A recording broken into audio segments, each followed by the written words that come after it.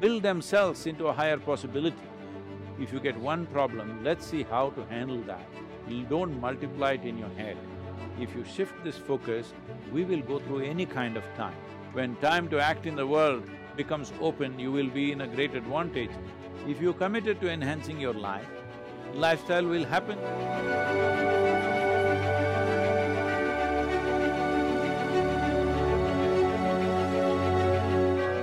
Right now, there is just so much suffering that and you open the TV or the internet or everywhere. How does one cope? I mean, is it the same way, meditation and praying, or is it staying present, or your breath? The things you often talk about, are those things relevant? Is there something else people should do right now to just cope, and not lose hope? Young kids are telling me, we'll never get a job. What is going to happen to my life? It's like, what would you say to such people? See, one thing is, a whole lot of people in the world go about like they're immortal. Now, mortality is staring in your face like never before, probably. So this is one thing that's upsetting people. We need to understand, if we have to stay sensible, we must be consciously aware. Every moment of our life, if we are aware that we are mortal, we will organize and plan our lives and the little time that we have and the energy that we have in the best possible way. This idea that other people die, no, you and me will die. We want to complete our time and die, that's all. There's no such thing as we will not die. But everybody thinks other people die. No, you and me will die, that goes for everybody. We are all mortal creatures, we are all dying kind, all right? Now with the virus, it's staring in our face, but it was always staring in our face and we were missing the point. Having said that, this is not to be insensitive to the deaths that have happened, loss of dear ones, loss of economic losses, loss of jobs, everything. But we need to understand this. This is a time when mortality is so obvious to everybody. This is a time to understand our focus should be on the nature of our life and the quality of this life. Right now, most people's focus is on their lifestyle. So everybody's crying about the loss of lifestyle. I'm saying if you have life, it's good enough. Lifestyle is just of our times. If all of us were here 1,000 years ago, maybe all of us would be living in huts. Those people that you think in Mumbai are very poor, maybe we would be in same kind of squalor and we wouldn't mind, we thought it's fine, all right? So right now, somebody else is living in a better house, comparing myself to that person, now I suffer my home. This need not be so. Do not be committed to lifestyle.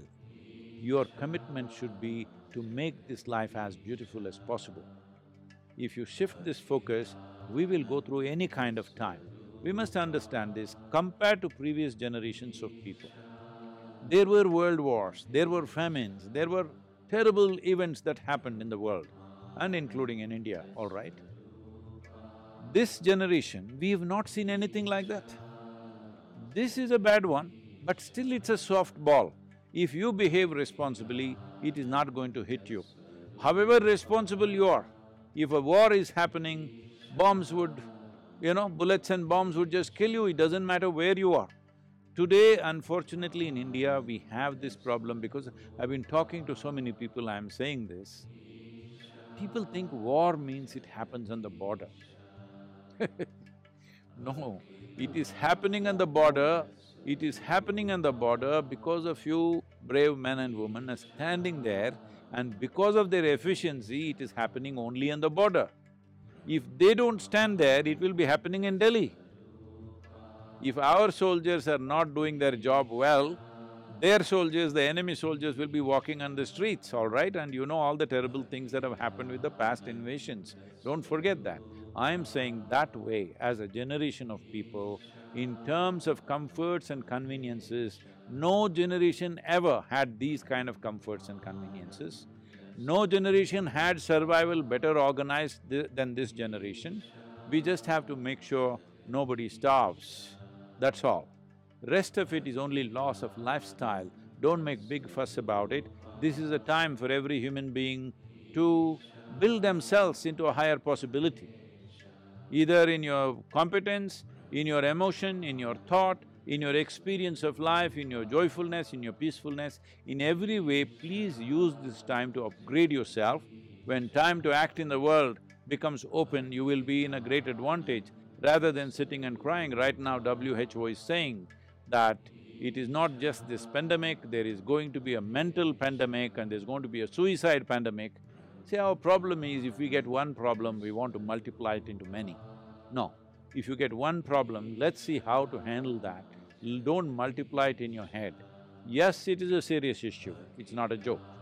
Yes, there is tremendous losses for everybody, but focus on being committed to your life, not to your lifestyle.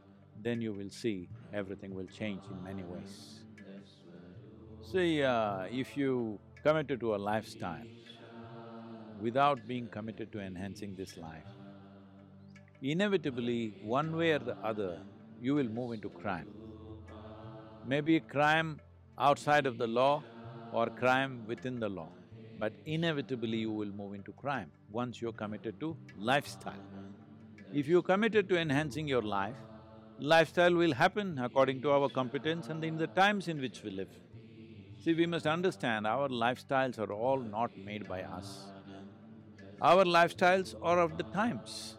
See, right now, in 23, 24 hours, from India, I'm here in United States. If it was 100 years ago, coming to United States means probably 45, 50 days up and 45, 50 days down, all right? But people are saying this 22 hours of flight is too long. Repeatedly, they're telling me, I said, what is too long? I'm glad it's only 22 hours. Otherwise, people were, sitting on a steamship and going, before that on a sailboat, not even knowing whether they'll get there or not. So I'm saying we are having, as a generation of people, we have the best of everything. Never before humanity has had these kind of things.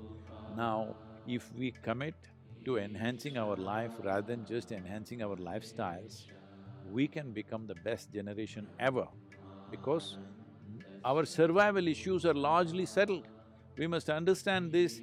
300 years ago, if you want water in the morning, you had to walk down to the well or river or pond to carry 2 buckets of water. Today, how many young men and women are even capable of carrying 2 buckets of water a mile? Physically capable, they're not anymore. I'm saying.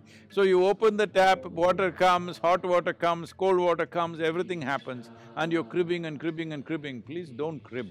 Use your life because whether you do something or not, whether you're joyful or miserable, whether you're making something out of yourself or nothing out of yourself, time is rolling away.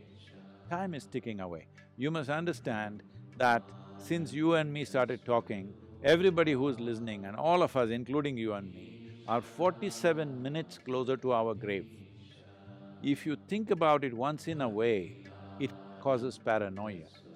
But if you listen to the body, every beat in the body, it is clearly saying it is mortal, all right? Always it is reminding you it is mortal. If you are conscious every moment of your life, well, you wouldn't want to waste one moment doing something that doesn't mean anything to you. You would do only what truly matters to you. If all of us were doing only what genuinely matters to us, we will be living in a fantastic world, pandemic or no pandemic.